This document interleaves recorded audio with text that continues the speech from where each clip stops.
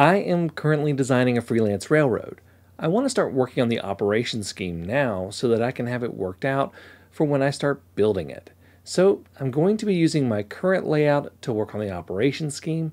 Today I'm going to be going over that new railroad, how it ties into the current railroad that I'm building, operate my current railroad like that freelance railroad, and even show you some artwork for the custom designs for locomotives and rolling stock.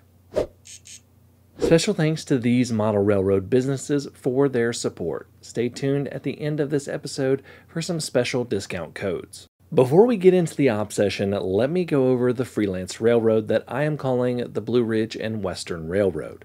Please keep in mind that though I will be mentioning real places and real railroads, this is entirely fictional. The Blue Ridge and Western Railroad is a subsidiary of the North Carolina Railroad, which is a real company that operates over 300 miles of railroad in North Carolina. Now in my world, the North Carolina Railroad owns several short lines including the Yadkin Valley Railroad and the Blue Ridge and Western. The subsidiaries were created because of legal conflicts with Virginia and Tennessee in regards to the state-owned North Carolina Railroad owning track beyond the borders of the state. The Blue Ridge and Western is a combination of a multitude of Appalachian regional short lines across western North Carolina, eastern Tennessee, and southwest Virginia. The railroad makes the majority of its revenue from two main sources: the mines, quarry, and timber industry of the region, and the fees that come from the trackage rights to two of the most direct routes across the southern Appalachian Mountains by Norfolk Southern and CSX. By the way, it's Appalachian. I know this because I went to Appalachian State University, and it's not a good idea to go there and pronounce it the other way. So what does all this mean for what I'm doing today? Well, I'm going to be running my railroad like it's a section of this fictional line. We're going to do two main things. One is take cars from through trains and get them where they need to go. In this case, it'll be taking it from Norfolk Southern and CSX trains.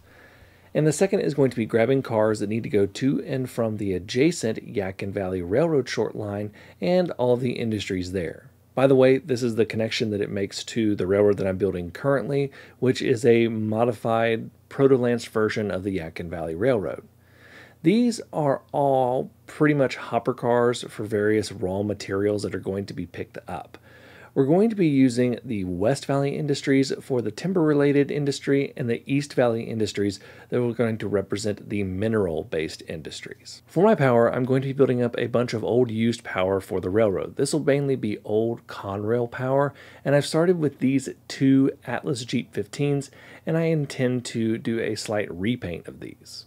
The first job is going to be picking up from the mines and quarries. Number 1615 is going to head out to do just that.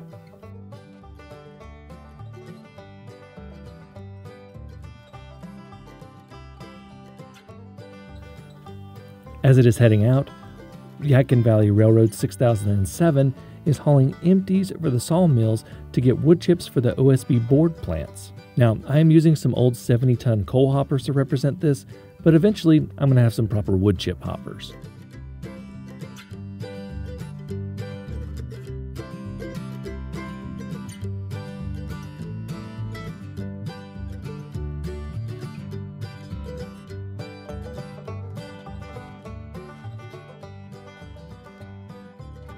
.6007 drops the hoppers and heads back to the Yadkin Valley Railroad.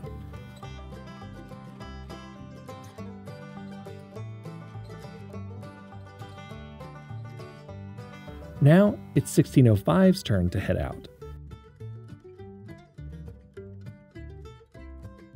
It will be grabbing those empty hoppers and heading to the sawmills.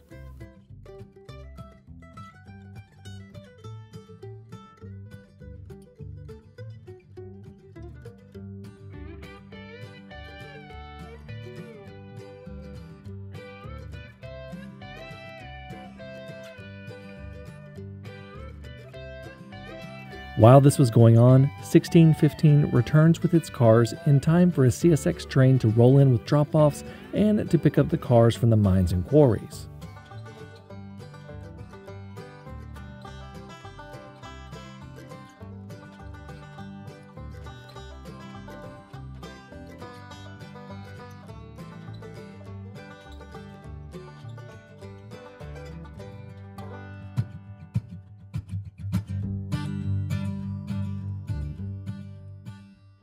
1615 then proceeds to do the switch out of the cars.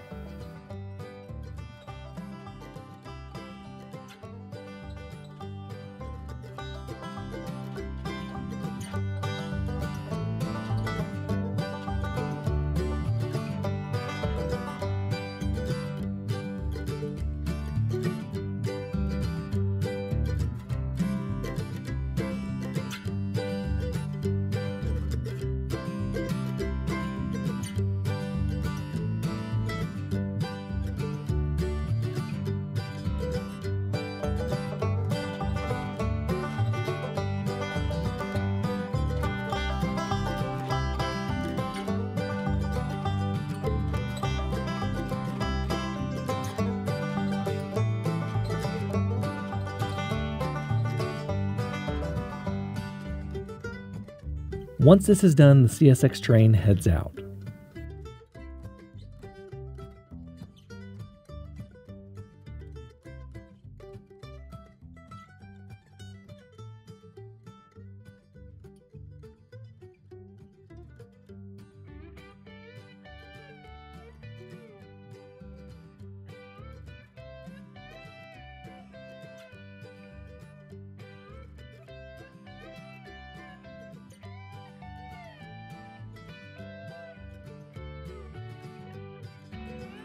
(1615) is then able to take those drop-offs back to the mines and quarries before the day is out.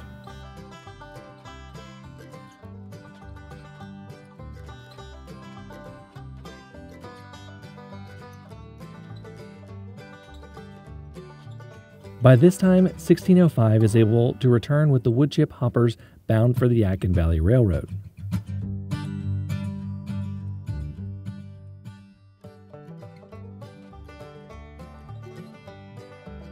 These will sit in the yard until tomorrow, when they'll be picked up and taken back down the mountain to the Yadkin Valley Railroad.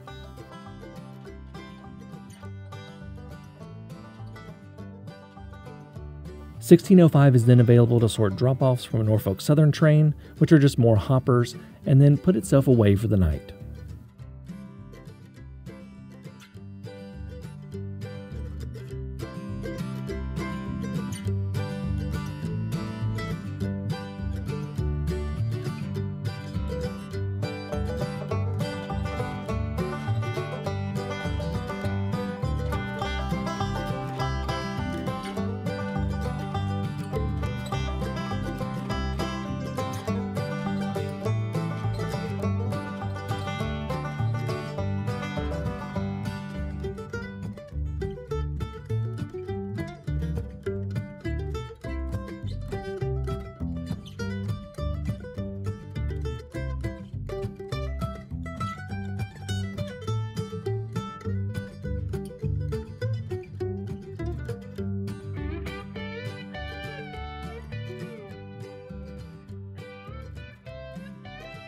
(1650) returns a little later and does the same.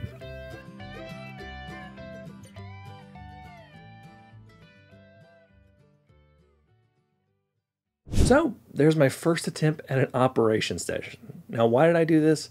Well, I want to see what sort of kinks I need to iron out. Since I am building a modular layout, I can adjust the modules as I go to better fit the operation I want to do. The biggest thing that I learned is that I will ultimately want to have 2 yards on this railroad once I get the whole thing done. One's going to be in North Wilkesboro, North Carolina, and one's going to be in Spruce Pine, North Carolina. These will serve as the 2 main hubs for the railroad. Now I can have other smaller yards, but these will be the main hubs.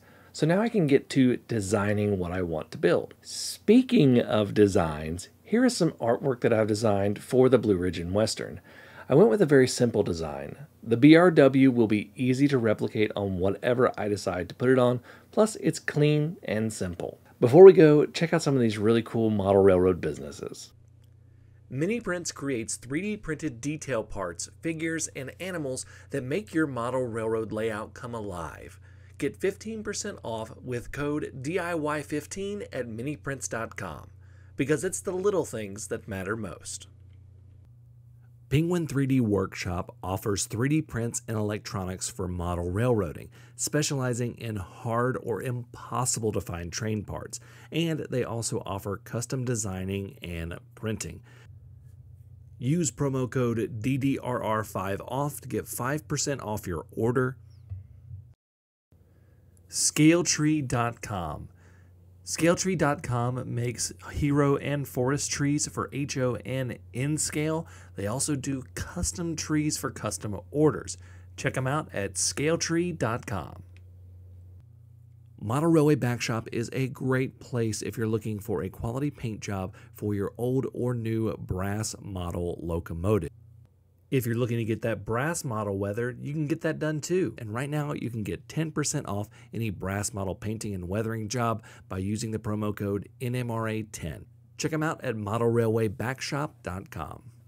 Thank you all so much for watching. Until next time, I'm Jimmy from the DIY and Digital. Stay safe, be kind, and happy railroading.